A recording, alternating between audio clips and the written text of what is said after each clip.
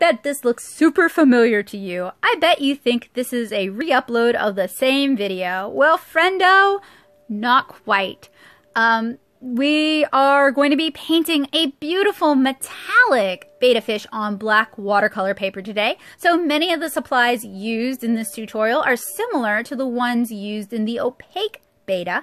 This is going to be our resulting fish, and this was originally recorded as a live art workshop on my YouTube channel. This is the reference image we're going to be using. I'm going to link the original source down in the description below in case you want to paint along or in case you're in the market for a beautiful betta fish to join your life. So I'm going to start by sketching my fish in using a Pilot Color Eno mechanical pencil that has yellow lead in it. If you're not recording this, you don't need it to show up on camera. You can use graphite if you wish. And one of the mistakes I made in my prior fish video is I went way too detailed with my sketch. For this, I'm really just trying to capture the most basic shapes, and I'm going to let my brush do the rest of the work. So this is a tutorial.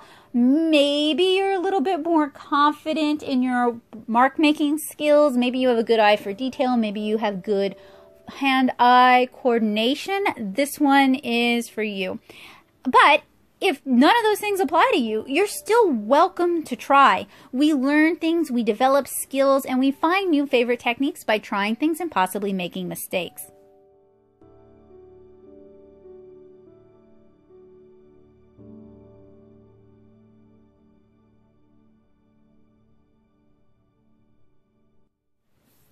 So in case you haven't seen my other betta fish video, I'm about to show you guys a little sneak peek of the fish we painted in that one. That one utilizes more opaque watercolor techniques. I'm also pre-activating my metallic watercolor pans by adding a little bit of water to them. This activates the binder, it activates the pigments, it loosens everything up, and it means when we paint, we're going to get a much more concentrated opaque version of the color. We're going to get a stronger metallic with that.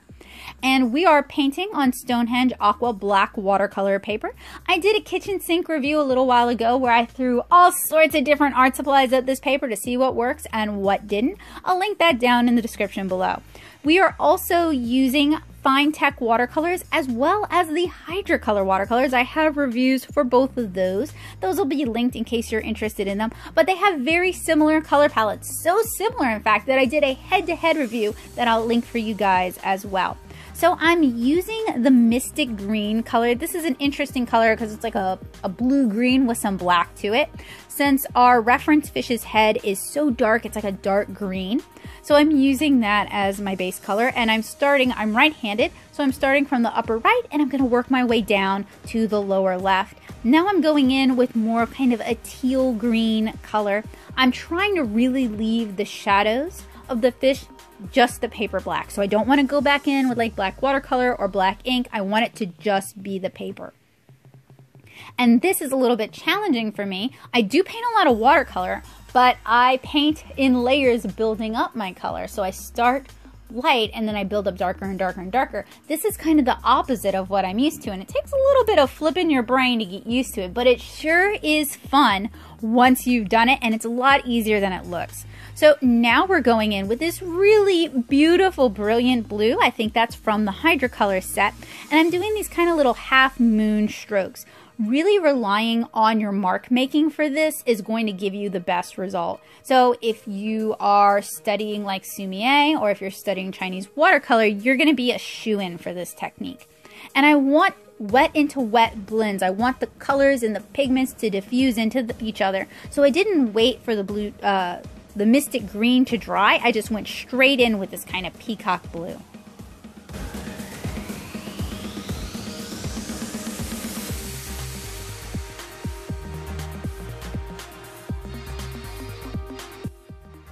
Where the light hits kind of the belly and the back of the fish, I went in with a lighter silvery blue, mixed a bit with the peacock blue. You guys see I have a little palette over to the side. I'm not using that to mix up large washes of color. I'm using that to mix two colors on my brush at a given time. And now I have a bit of blue mixed with some green to make kind of a teal blue for the fish's tail. And the fish's tail is going from green to yellow. Now, one of the downsides of these palettes is I don't have a good chartreuse yellow, a good like cool yellow, greeny yellow, which would have been so good on this fish's tail. We have like a golden yellow and we have like a dandelion yellow, but we don't have a cool yellow. So I'm doing the best I can with what I've got, and I'm going to end up mixing a lighter yellow using kind of the champagne color. And I'm using 4 different fine text sets, actually 5 because I have a mini palette too, and the Hydrocolor set. So if you're painting along with this, honestly, you only really need either the Hydrocolor set or you need well, the Hydrocolor doesn't come with a white. So the Hydrocolor and then maybe a standalone white pearl paint, or the fine tech, the 12 color set that's like rainforest colors, something like that. So here I'm mixing a little bit of our warmer yellow with a little bit of the champagne lighter color. And we're going to start with the fin that's coming directly out of the fish's abdominal region. And we're starting with that lighter color, and then we're going to blend in our darker yellows. And like I said, we're really relying on our mark making to carry this.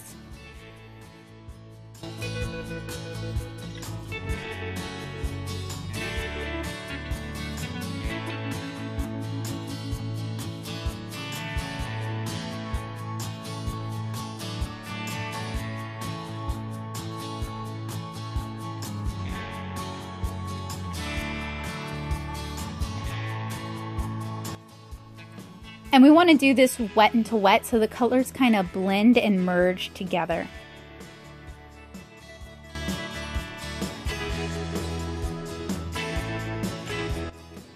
Then at the top of the fin, we're mixing in just a little bit of green, kind of where the fin meets the body, to have it kind of seep down into the fin itself. And then we're going to add some of that peacock blue down at the bottom of the fin. But we're leaving the belly of the fish completely unpainted.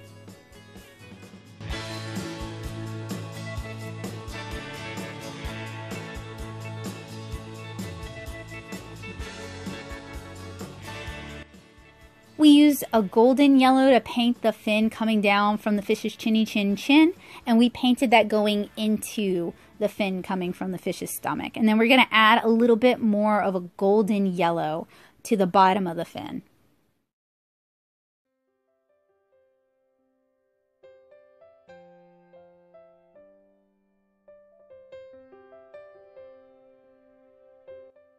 Since this is so mark reliant, you're going to want to turn your paper a lot so you can get the angle that's best for your hand and your wrist. So this top fin, the dorsal fin, you have the blue merging into the yellow. So I'm going to try to capture that. And we're working really thickly with these paints so we get a nice opaque coverage. And you want to try and leave the black of the paper anywhere there's shadows. Honestly, I could have gone heavier and kind of mentally added additional shadows, but I'm still fairly new to painting like this. I'm still kind of finding my way, and I'm sure the more I do it, the better I'm going to get, because practice makes us stronger.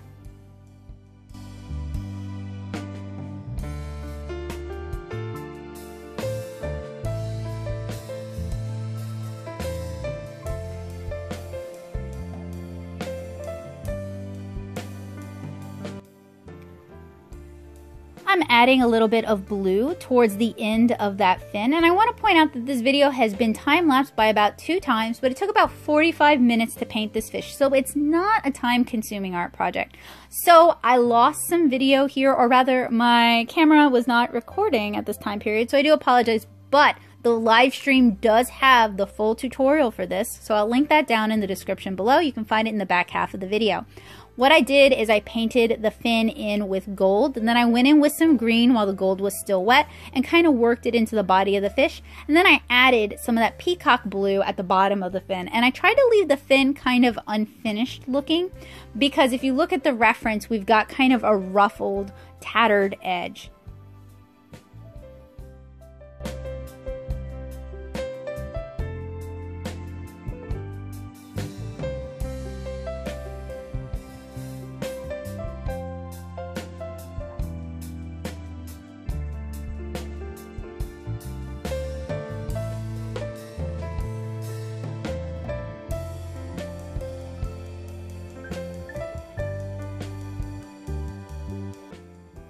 I'm also going in with a bit of that mystic green color on the back fin and just kind of blending that in while the blue is still wet.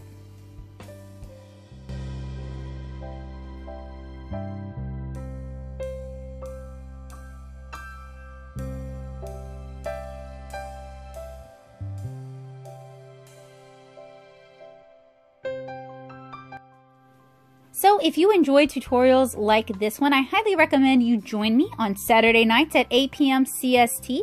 I have weekly art workshops.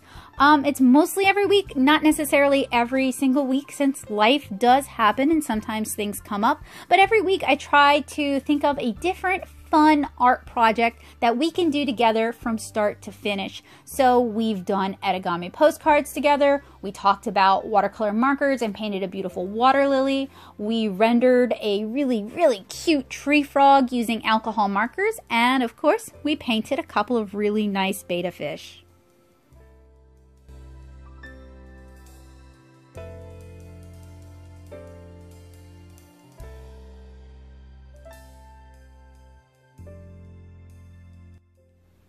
These sort of Saturday night hangouts are really a lot of fun. They're an opportunity to hang out, to socialize, to get to know other artists, to learn new things. And I love taking suggestions from you guys because I'm always interested in what you guys want to know. That's like the inside scoop for me. So if you're interested in joining me on Saturday nights, one of the ways you can make sure you don't miss those notifications is you can consider subscribing and click the bell, and that'll let you know when there's something new going on. You can also check out my community tab because I will usually announce, like on Friday, if we're streaming on Saturday night and what the topic of that stream is going to be. You guys can also keep up with my art over on Instagram at instagram.com/meadowsoup. I'll often post art from the live streams as well as stuff I'm working on for upcoming videos, as well as sneak peeks at 7-inch Kara, my watercolor comic. If you're interested in reading my comic, you can read it for free at 7inchkara.com. So I guess you guys noticed I found that footage I said was lost as you were watching that footage. So I know the audio got a little bit of goof going on, but I know you guys will forgive me for that. So I just went in and I added some green kind of to the underbelly to get it to blend in with that gold fin. We also added some peacock blue and some mystic green at the bottom of the fin as well.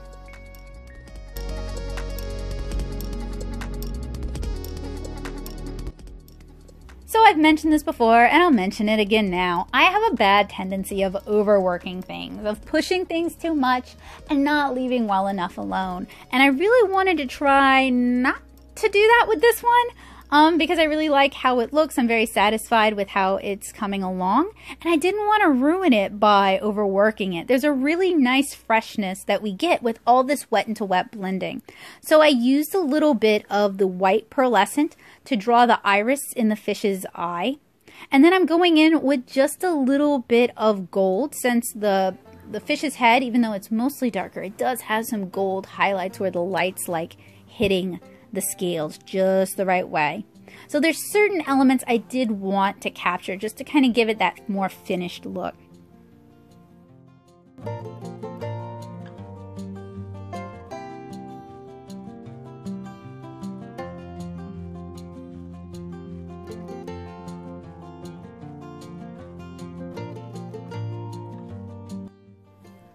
We are just about done, but you guys can check out the full tutorial done in real time as I answer people's questions and I explain, for the most part, what I am doing by watching the recording of the live stream. I hope this was inspirational for you guys. I hope it got your mental juices going. And if you make art inspired by this, please consider showing it to me. Tag me at Nattosoup, N-A-T-T-O-S-O-U-P. I would love to see what you make. I also want to give a huge shout out to my wonderful art nerds on Patreon. Their financial support helps make this channel possible. For as little as $1 a month, you can join their esteemed ranks and help me make tutorials like this one. Thank you guys so much for watching. I hope this was helpful, useful, and inspiring for you guys, and I hope to see you guys again soon. Bye, guys!